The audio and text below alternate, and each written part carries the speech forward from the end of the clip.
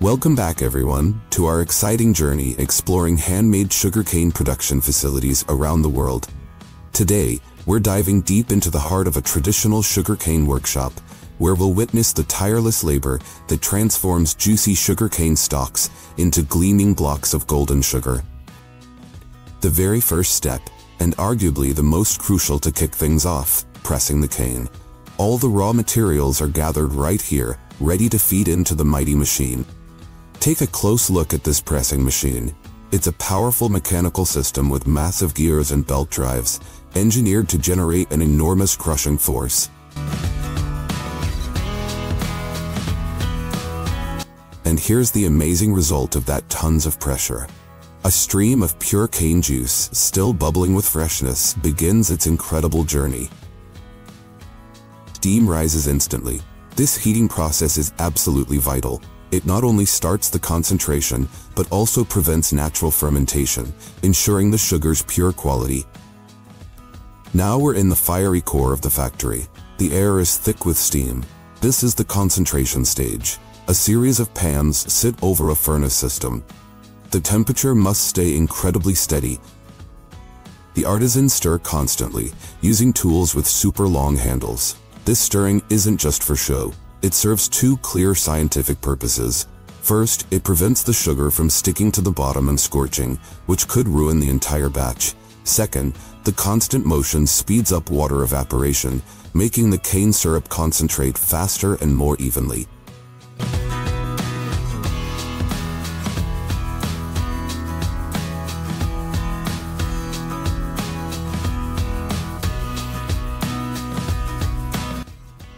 After hours of boiling, once the juice has reduced to a thick syrup reaching the exact concentration, a trade secret judged by the expert eye, it must be removed from the heat immediately.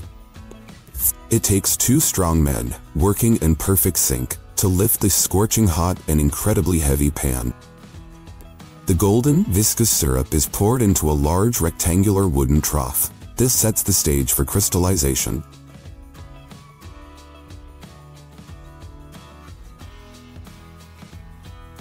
This is the key technical secret. The strong, continuous stirring triggers crystallization. It breaks down large sugar crystals, creating a fine, uniform texture with a brighter color. Without this step, you'd end up with a rock-hard, uneven block. Once the sugar reaches the right consistency and temperature, it's quickly transferred to long wooden molds, pre-divided into sections. The liquid sugar fills them, taking its final shape.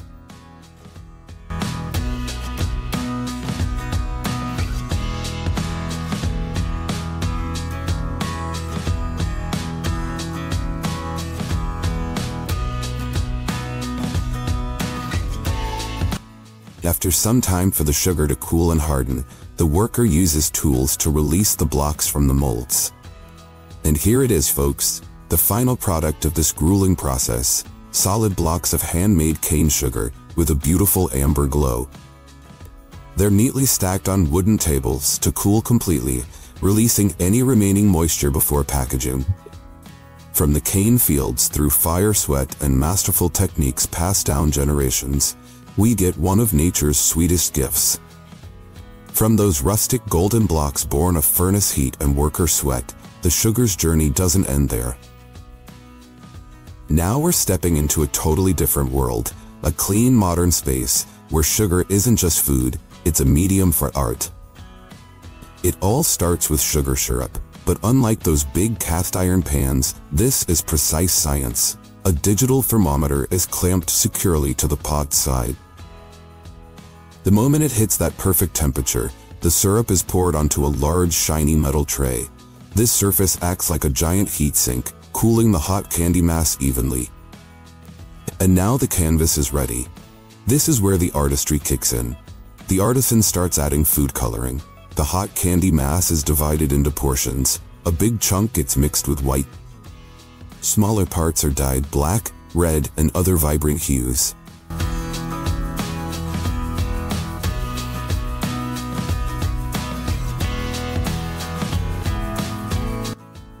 Each colored block, while still hot, is pliable like clay, but clay over 100 degrees Celsius. Let's focus on the white candy block. The artisan, wearing heat-resistant gloves, begins a process called pulling the sugar.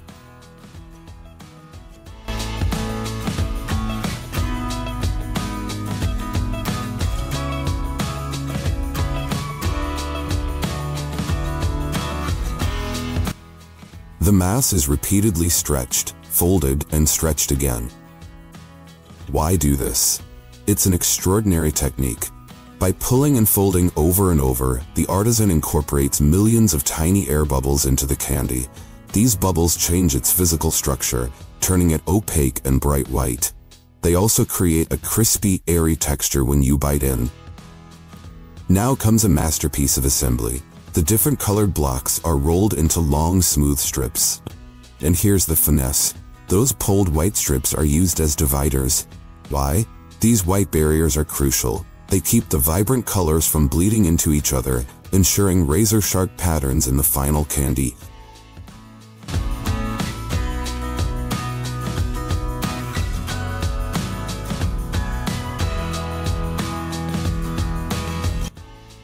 The colored strips are layered together.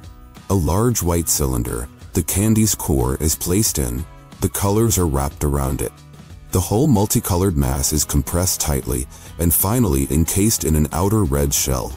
Imagine, the entire intricate rainbow design is now sealed perfectly inside a large cylinder.